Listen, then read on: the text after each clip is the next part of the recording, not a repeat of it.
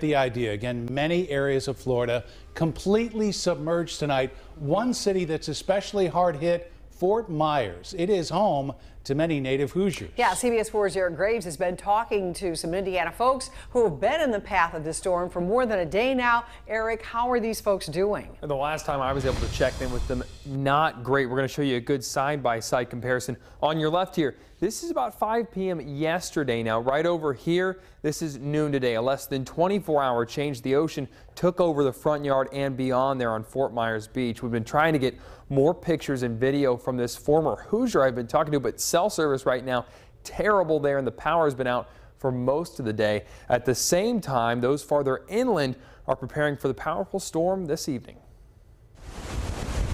Fort Myers, Florida, and other places along the southwest Florida coast have been getting battered by Hurricane Ian.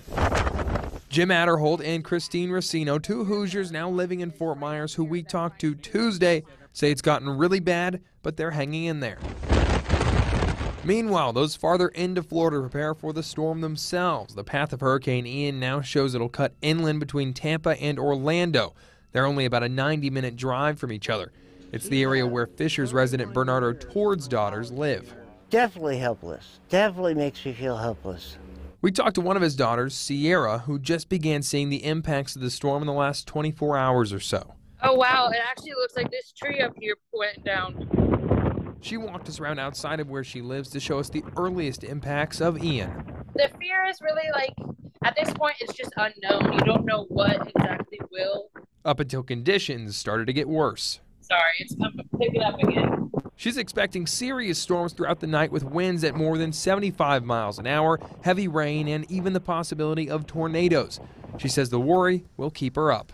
In the light, you can at least see out the window, see what's going on, and in the dark, you just don't know what's going on. Sierra's sister lives 30 minutes away. She will likely see similar issues. They'll be keeping in touch throughout the night. We're just trying to stay in communication, check in with each other as long as we can. While their dad is worried sick back here in Indiana. I can afford to take care of them. I just can't afford to lose them.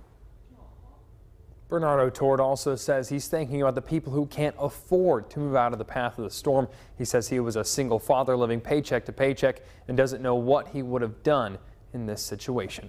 In the studio, Eric Graves, CBS 4 News. Yeah, well, we're thinking about him and those daughters. Thank you, Eric.